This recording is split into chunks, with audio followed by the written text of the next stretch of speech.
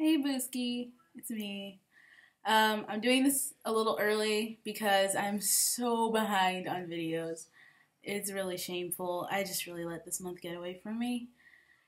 Between work and everything with the new dog and mostly work because God forbid I actually put any effort into my law school applications. I've just been, I come home tired. I wake up tired.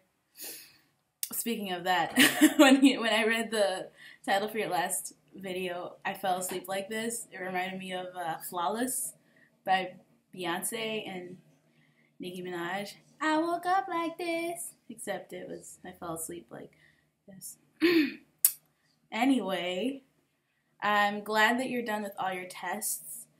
I, too, am done with all my tests. Also, can I just say, so, not to be a complaining person, but my mind is boggled at your GRE prep. I understand that the GRE is a little more basic skills than the LSAT, but I'm seriously just sitting, as you were telling me what you were going to do, I was sitting here like, what? No.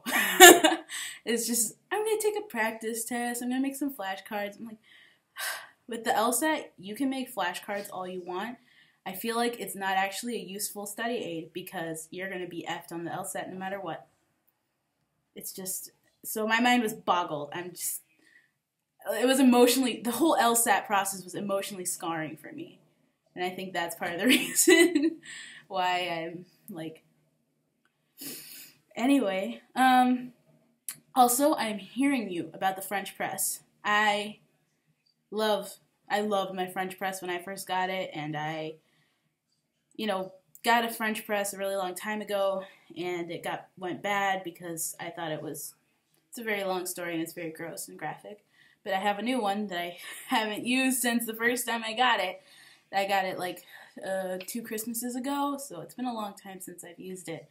But I remember one semester, 2011, my coffee maker broke, so I was just using the French press.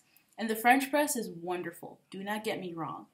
But after about 2 months of French press coffee, all I wanted was a hot, steaming hot, piping hot, center of the sun, steaming hot cup of coffee.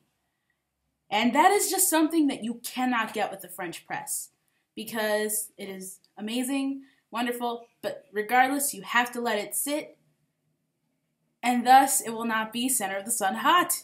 And that is what I wanted. So at that point, that was when I started going to Espresso Royale and spending all my money on not that great, but not bad coffee. But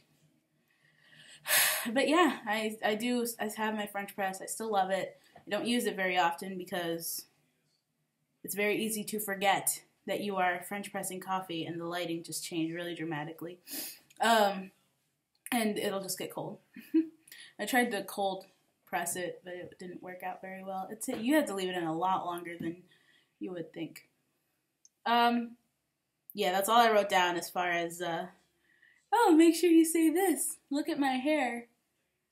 I got it. It's curled right now, and I don't know why, because I made sure I didn't, whatever. I got my hair done on Friday by my friend, my sheep stealer, Lauren Bell. You may know her. So I got my hair done by her, and it was very nice, like a pin-up, and it had this back, and it was with the clip, and it was all straight, and it had curls at the ends. Right now it has curls at the end, but not the curls that she put in there. So it's starting to, I don't know how this happened, because my hair did not get wet. My hair did not get wet, and it's just going back to its normal curl, slowly but surely, and I hate it. But what are you going to do? That's kind of how it works in this curly-haired world. I don't really have too much to say. I'm still trying to find the motivation to apply to law schools. It's very hard. The hardest part about the whole thing is actually just asking for letters of recommendation, which I feel like it shouldn't be that hard. I only need 2. One of them is from the pastor. It's really not that hard. So I need to get over it. Anyway, I'm at the end of my time. I hope you have a good week. I will be back tomorrow to catch up on my videos. So, goodbye for now.